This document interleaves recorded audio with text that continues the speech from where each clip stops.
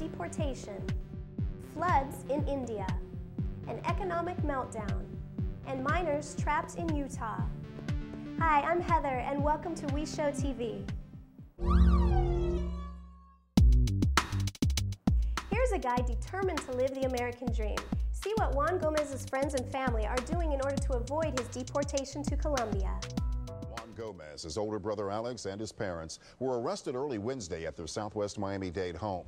The family had been ordered to return to Colombia back in 2002, but they ignored that order.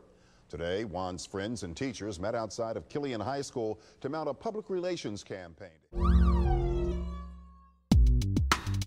And Mother Nature strikes again in India. The following video shows the outcome of the monsoon floods, which caused destruction to part of the country. See the story. Across South Asia, this scene is repeated. The devastations claimed hundreds of lives and left millions homeless. This is Bangladesh. It should be fields of rice. Instead, it's a fast-flowing torrent. And here's someone who really takes economics seriously. Trying to explain the possibilities of another economic crash, this guy had a complete meltdown in front of the cameras. Take a look.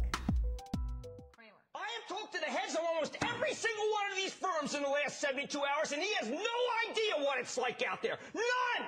And Bill Poole has no idea what it's like out there. My people have been in this game for 25 years. And this dramatic report is our last story of the day. In this clip from last week, rescue teams were estimating that it was going to take more than 3 days to save 6 Utah miners who are trapped more than 15 feet underground.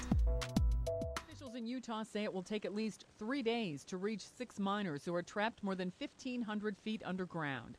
Crews have been working around the clock, using whatever means possible to get closer, but have been hampered by dislodged. That's it for today. See you next week here on WeShow TV.